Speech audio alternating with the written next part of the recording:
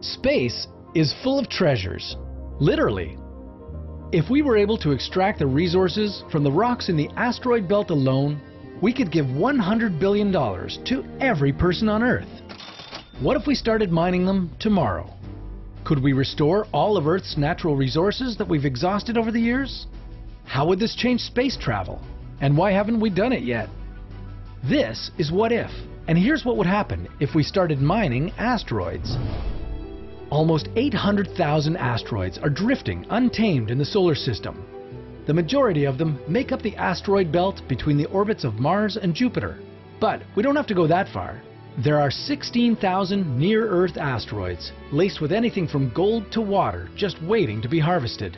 But even if we overcame all the technical challenges on the way to these gold mines of space, would we even bring these goods back to Earth? Well, we could bring some resources back to Earth for profit. Especially important would be phosphorus, zinc, tin, lead, silver, gold, and everything else that our planet is running out of. But transporting all these precious commodities to Earth in large quantities might significantly decrease their market value on the planet. There would be much more value in asteroid mining if we used those resources to further explore space. Sorry, Earth, we'll come back to you later. With all the water and building materials floating untamed in our solar system, we'd have no problem colonizing the Moon and Mars. We'd send a crew to explore Jupiter's moon Europa. And finally, we'd travel beyond the solar system to the billions of star systems and exoplanets out there. But back to Earth for just a moment. Scientists suggest that in the early years of the solar system, when Earth was just as lifeless as Venus, asteroids were the ones to fill our oceans with water. They were constantly hitting the young Earth, bringing not only water ice, but also some complex organic molecules. Asteroids made life on Earth possible. And they can make life in space possible too. Imagine you were making a road trip around Europe, but there were absolutely no gas stations along the way. You'd have to bring all your fuel with you. Well, traveling in space is even worse. We're trapped in the Earth's gravity. It's so strong that it takes us more energy to escape the first 300 kilometers from Earth than the next 300 million kilometers. It's just not efficient to burn all that fuel for only one trip to an asteroid. On the other hand, traveling beyond Earth's gravity is almost effortless. If we started mining asteroids, we wouldn't have to carry so much fuel around.